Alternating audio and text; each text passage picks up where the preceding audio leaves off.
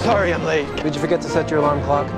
Hello everyone and welcome back to My Nerdy Home. My name is Steph Anie. Thank you so much for watching this video. So with the success of the Snyder Cut, as well as all of the actors being on board and some even brought back like Ben Affleck to refilm some scenes, Warner Brothers is taking a surprising direction moving forward. If we look at this article right here in Bounding Into Comics, Scooper Grace Randolph claims The Flash will erase Ben Affleck's Batman and Henry Cavill's Superman from the DCEU. And that is incredibly interesting because so many people, while they were skeptical of Ben Affleck being brought in as Batman, he has actually won over a huge amount of people with his portrayal of Bruce Wayne and Batman. And Henry Cavill has so many fans of his Superman that it's almost astonishing that Warner Brothers is choosing to go in this direction. But it looks like they are once again taking some cues from the MCU. As we all know, the MCU is moving forward with a cast of female characters, replacing a lot of the former characters that actually built the MCU. We have a female Hawkeye,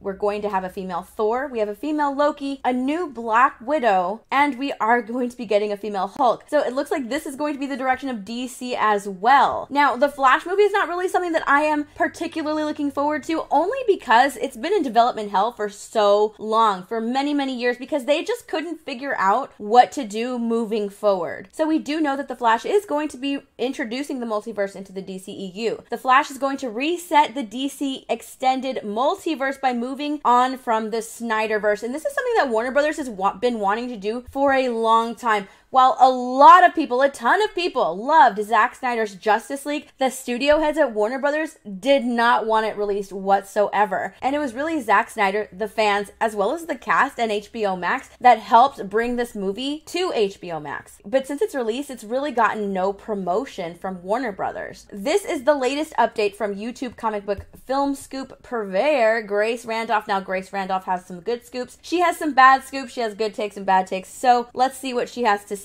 She claims, as many suspect, the upcoming film will be Ben Affleck's last go-round as Batman. So she tweeted out, "As I've told you with update, The Flash's Batflex is Batfleck's final appearance.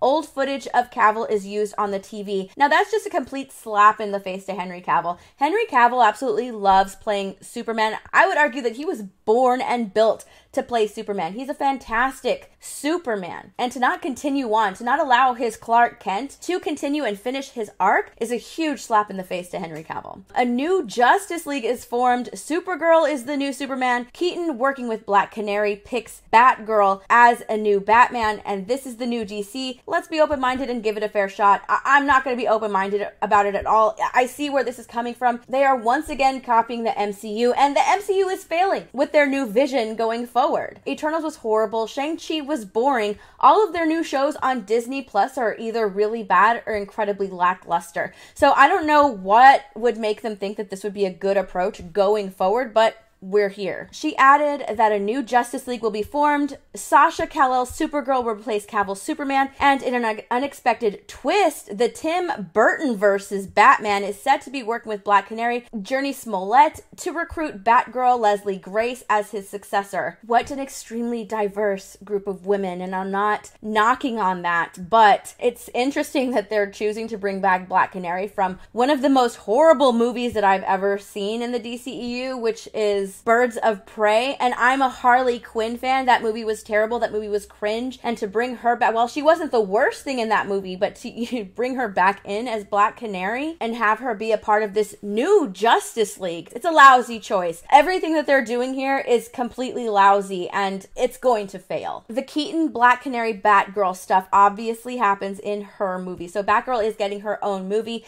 and it looks like all of this stuff happens in her movie. She tweeted out here, and some more DC Black Canary is in the Batgirl movie working with Michael Keaton's Batman. I have absolutely no interest in seeing a solo Black Canary movie. All of this sounds horrible. Putting aside the fact that they've race swapped Black Canary, the fact that they've race swapped Batgirl, putting all of that aside, this sounds horrible. This screams of desperation. This is like Warner Brothers' desperate attempt to get rid of anything that involves the Snyderverse, because this is going to fail. Everybody wants Henry Cavill to come back as Superman. They've been wanting that for a while. We've been clamoring for it for a long time, and people absolutely love Ben Affleck as Batman. Ben Affleck likes playing the role, and he came back for reshoots for Zack Snyder's Justice League. So all of this that they're doing, all of these decisions that they're making, it's incredibly disheartening, and they're really bad decisions. As disappointing as this is for the Restore the Snyderverse crowd, Randolph sees the bright side. Remember, Babs and Dinah have always been good friends in the comics. I think Leslie Grace and Jurnee Smollett Bell will have very good chemistry, and to have a superhero women of color mentoring another could be very powerful. I really don't care about any of that. I don't care about any of that.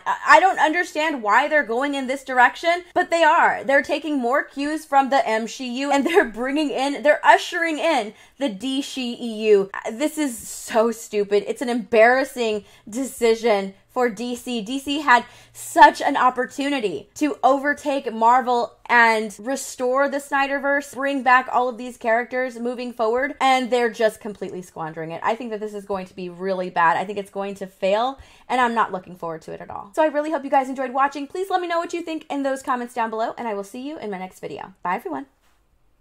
So I really hope you guys enjoyed watching. Please come and say hi to me on Instagram and Twitter and all of my other social medias. I also want to give a huge shout out to my patrons, my Harlequins, Dark Knights, Red Hood Outlaws, and my Jokers, as well as my Rogue Gallery channel members. I appreciate your patronage and your memberships so much. If you're new to my channel, I hope you'll consider subscribing and let me know in those comments down below what kind of videos you'd like to see in the future. Okay, I'll see you guys next time. Bye everyone.